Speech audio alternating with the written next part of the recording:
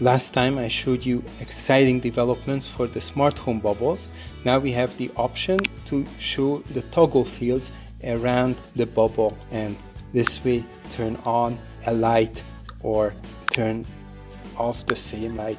And if we look at the URL for this smart home bubble, you can see the on-off field right there, and those two options show up around this bubble, this round table lamp. Also, I showed you a more complex bubble where I can turn on the sink lights in the kitchen this way by selecting first the device and then the option I want to control on it. And if you look at the URL for this one, you can see this has two toggle fields. Table, sink and TV is in one field, and on and off is in another field. And I can choose here to never show these options around the bubble or always show them, or if both of these fields are turned off, it will follow the settings for the cloud or the global settings in the app. The same options can show up around smart home bubbles on the watch, and if their control codes have multiple toggle fields, they also work the same way as on the phone. You can select them in any order, and the watch will send the command after you made all the selections. You can enable these option bubbles in the settings and make always never type exceptions for each bubble. Create toggle fields by highlighting the optional component in the code, then mark the checkbox has toggle fields. The highlighted word will become the first option, and you can type alternative options. Pro tip: you can add more toggle fields by long pressing the checkbox. You won't need to look for the pipe character in the soft keyboard either, just long press the checkbox to enter them too. Now similar options can show up around contact bubbles, and I'm going to show you now how to set them up. So first we go to cloud configuration, and until now we could assign the following 5 bubble actions to a contact bubble cloud.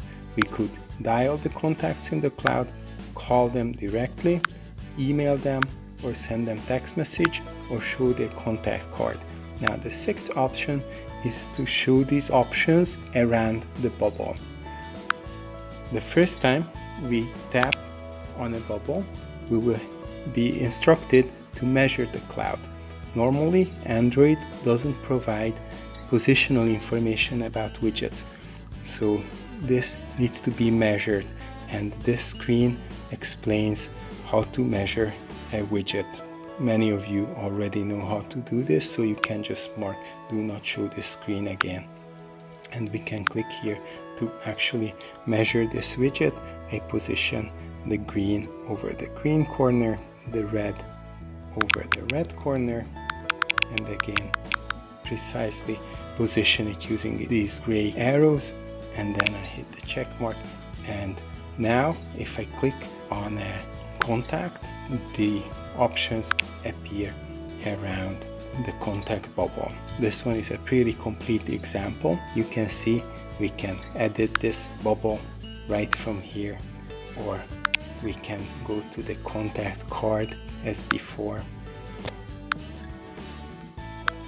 or we can dial. Now when we dial, this contact has 2 numbers on its card, so after choosing to dial, we have the option to choose which number to dial.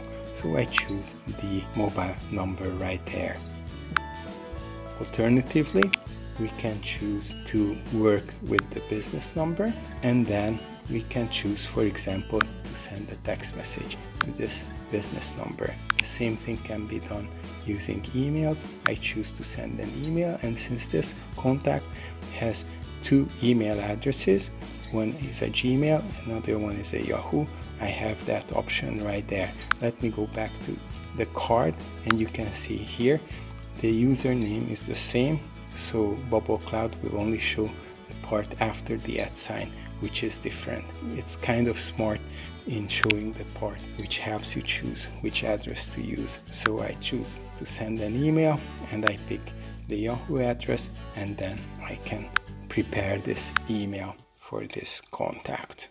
Please support the development of this application with a 5-star review in the Play Store, and please subscribe and like this video.